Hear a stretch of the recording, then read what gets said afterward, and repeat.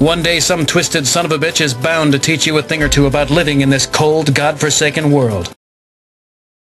Workers will begin removing fuel rods on Monday at the Fukushima Daiichi nuclear power plant. This is the first critical step in what is to become a decades-long decommissioning process. Tokyo Electric Power Company workers will launch the operation from the number 4 reactor building. There are more than 1,500 assemblies of fuel rods in the building. Most of them are used and highly radioactive. The building was damaged by a hydrogen explosion in March 2011.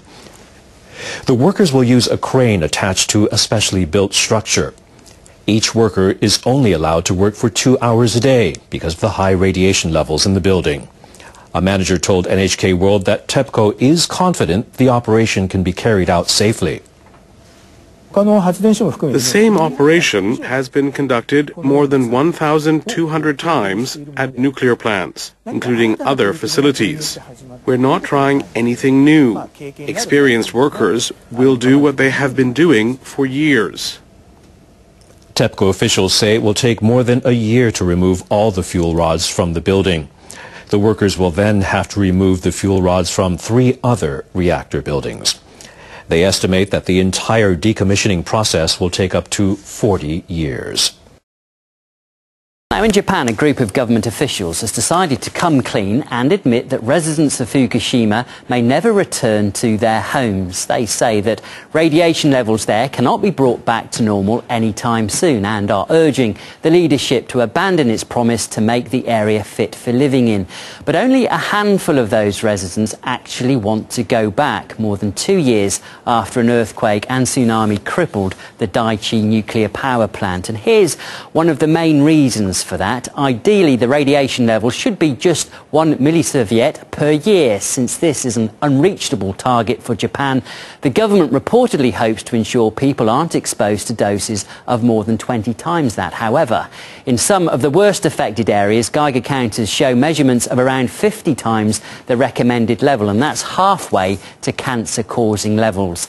RT's Alexei Yaroshevsky brings us this report from the exclusion zone.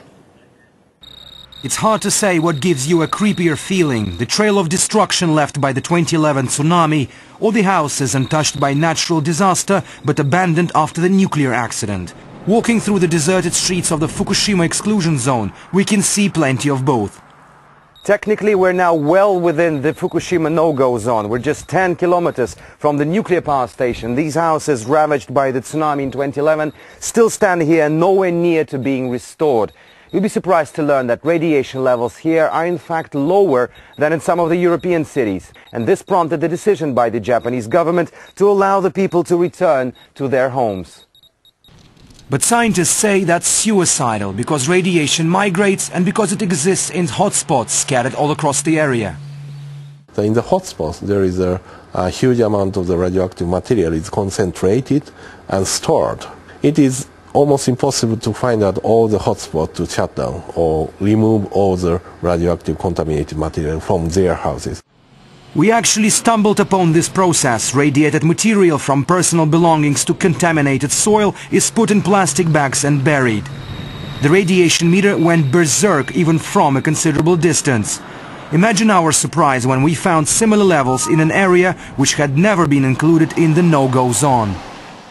I've traveled to the Chernobyl exclusion zone more than a dozen times, and this was probably the scariest episode when we put a radiation meter on the ground on a layer of moss and it produced more than 800 microröntgens per hour. That is 40 times more than the normal human radiation level.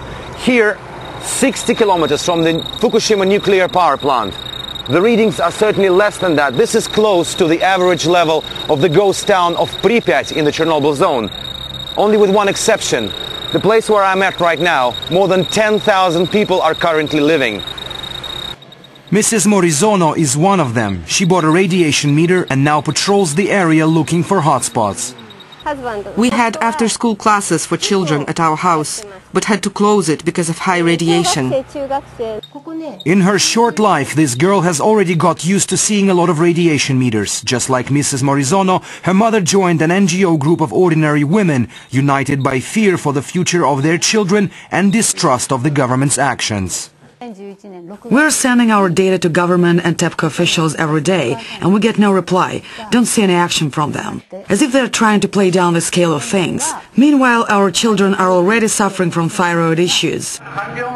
The voice of dissent is now intensifying despite assurances from TEPCO as spent nuclear fuel rods are removed from reactor 4 at Fukushima Daiichi. We have it under control. It's a challenging process, but we have the equipment to perform it. Anti-nuclear protesters in Tokyo say no one should be allowed back into the Fukushima area until it's completely safe, which in truth may not happen for centuries.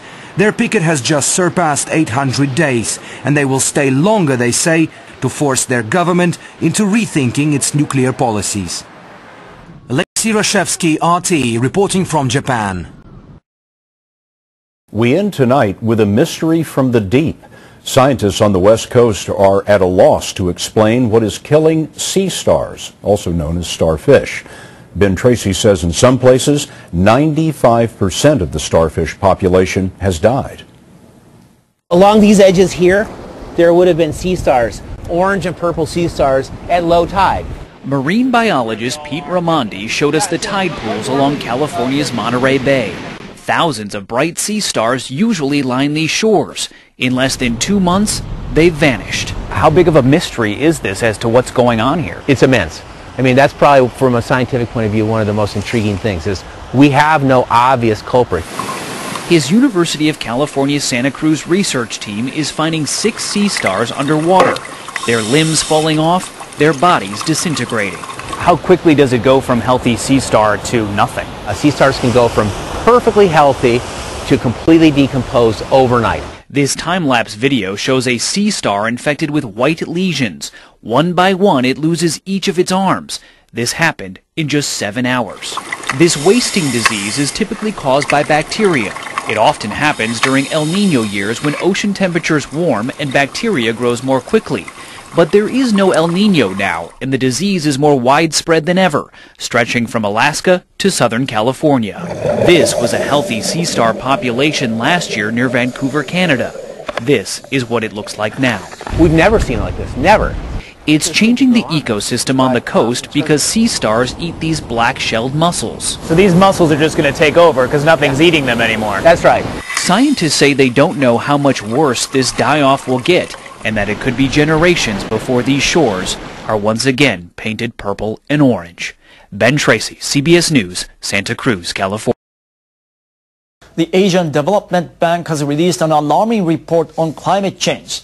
It predicts that at least 1 million people in East Asia will be forced to relocate by 2050 if some governments fail to take any measures against rising sea levels.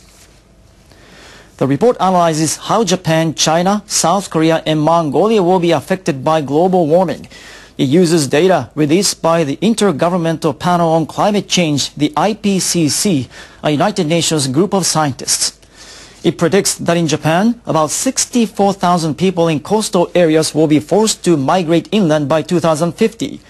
The report also predicts that the total cost to reduce the damage for the 4 countries every year until 2050 is over 36 billion US dollars. The money will be needed to build levees and create artificial beaches, among other measures. Analysts say the governments should be able to fund this amount as it's 0.3% or less of the 4 countries' combined gross domestic product. The sea level rise will be caused by the melting of ice in polar regions due to global warming. The report points out the importance of reducing greenhouse gases and also taking measures to reduce the damage.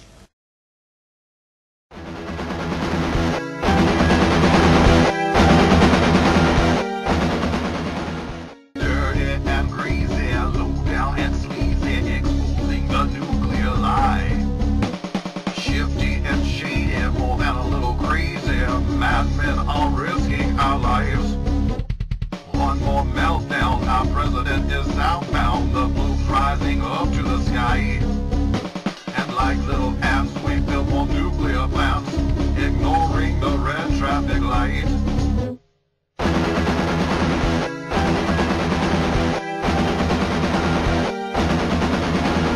Liars, deceivers, fools and believers inside the conspiracy. Content and game.